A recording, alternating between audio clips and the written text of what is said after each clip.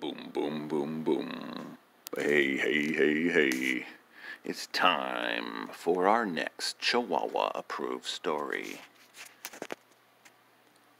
Join us, me and Kermit, as we go deeper in our book saga. So let's get started. Hi, thank you for joining me today for Disney Pixar Cars Mater Saves Christmas. Let's get started. The morning sun sparkled on the snow in Radiator Springs. Mater, the tow truck, rushed through town carrying a letter for Santa Car. He was just about to mail his letter when he heard a familiar voice behind him. "Come on, Mater. Surely you even know that Santa Car is not real." It was Lightning McQueen's racing rival, Chick Hicks. Mater laughed and dropped his letter into the mailbox. "Next you're going to tell me that the Easter Bunny doesn't exist either."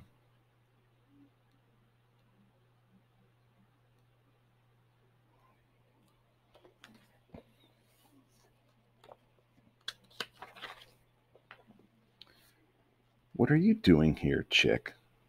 Lightning asked, looking at his racing rival suspiciously. "Oh, hey, Lightning. I didn't see you there. I just came by to donate to Red's Toy Drive," Chick replied. Lightning frowned. He had a feeling that Chick was up to no good. Just then, Sheriff drove up. "I'm afraid I have some bad news, folks. Fill-up stations up and down the route have been robbed. All the gas has been stolen." "But without gas, the mail trucks can't deliver our letters to Santa Car," Mater cried. "That means no Christmas."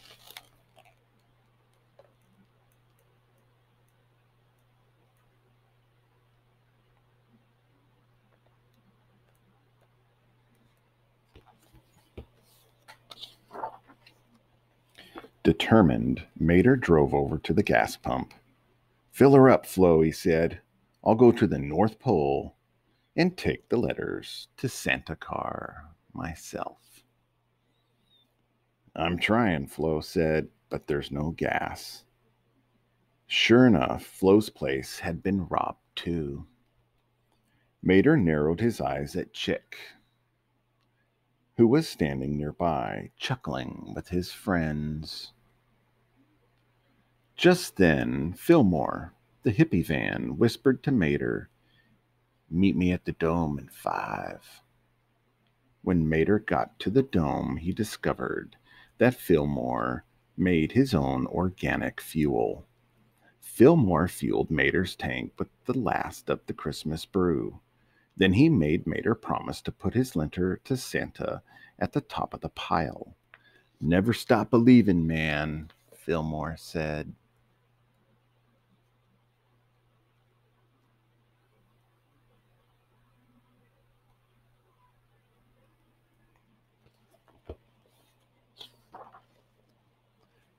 Back at Flo's, Mater got ready to head out with the letters for Santa Car.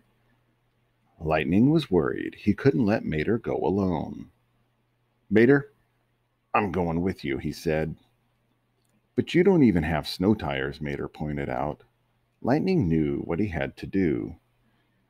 He made a quick pit stop at Luigi's for tires. Then Sarge, the army jeep, added some snow gear of his own: a snowplow, big lights, and fog lamps. "Now that's what I call good looking.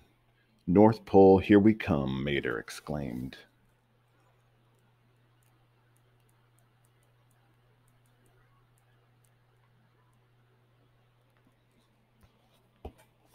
Soon Mater and Lightning started their long journey to the North Pole. The two friends made their way through deep snow. Lightning was tired, but Mater's spirits remained high. As they trekked on, they sang carols to keep themselves awake. "Frosty the snowplow bonk. Suddenly, Mater hit a candy-striped pole. "The North Pole, we found it," he cried happily.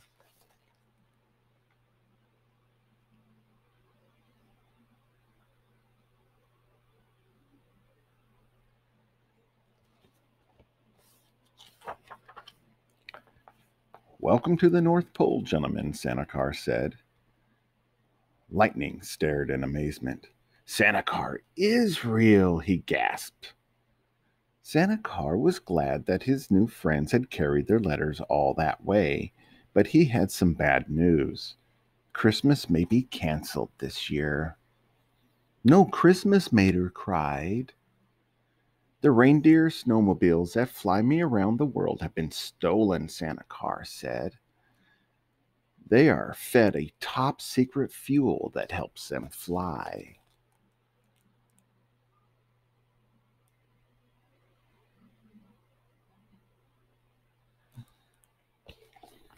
Just then, Mater remembered Chick and his friends acting suspiciously at Flo's. "Chick Hicks took your reindeer," he cried. "Of course," Lightning exclaimed. "He wants their fuel. Chick will do anything to win a race." "I'd tow you to Radiator Springs to find your reindeer, Mr. Sanacar," Mater said. "But we'd never make it back in time to save Christmas." Sanacar had a better idea. He filled Mater's tank with the reindeer snowmobile's special flying fuel.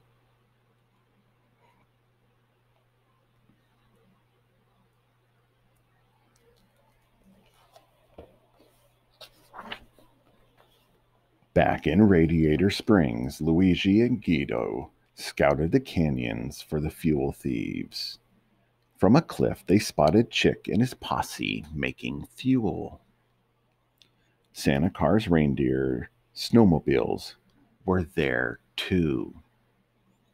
All of a sudden, two of Chick's pals cornered Guido and Luigi.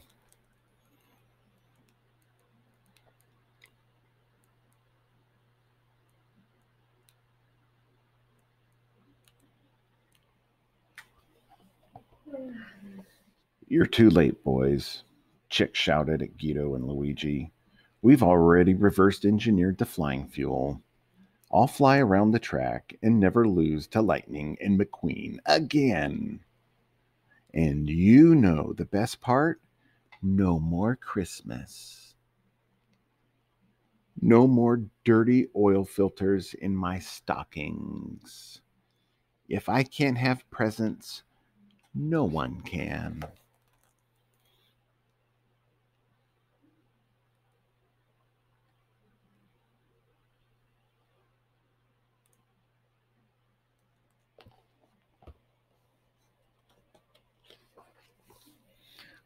Suddenly, the air filled with the sound of jingling bells.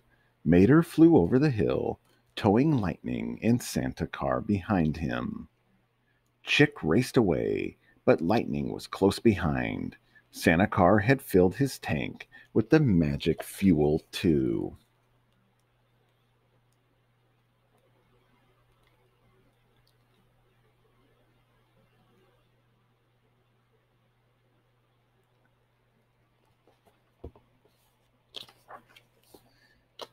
Chick was flying fast, but he was no match for Lightning.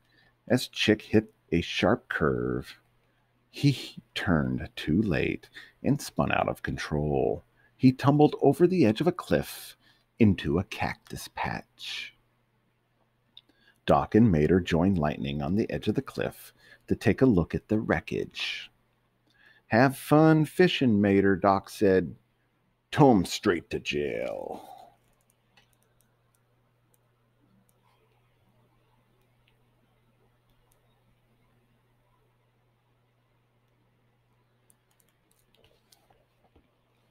Back in town, Mater, Lightning, and the rest of the Radiator Springs gang celebrated the capture of the fuel thieves with Santa Car and his reindeer snowmobiles.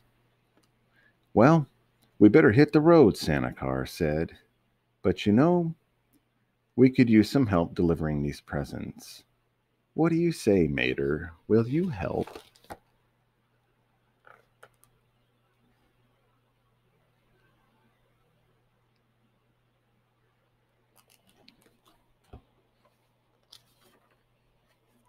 Mater's eyes lit up.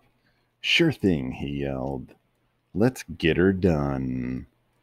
As Mater and Santa Car soared into the sky, Mater looked down at his friends in Radiator Springs and shouted, Merry Christmas to all, and to all a good night. And that concludes our story for today. The magic fuel that Mater got saved Christmas from those others. The next story is going to be number 11, and it's Pinocchio, and it's a meowy Christmas. And that's a sneak peek out of it. If you made it this far, you're an amazing listener, and I hope to see you next time. Sleep tight, and do not let the bed bugs bite. Bye.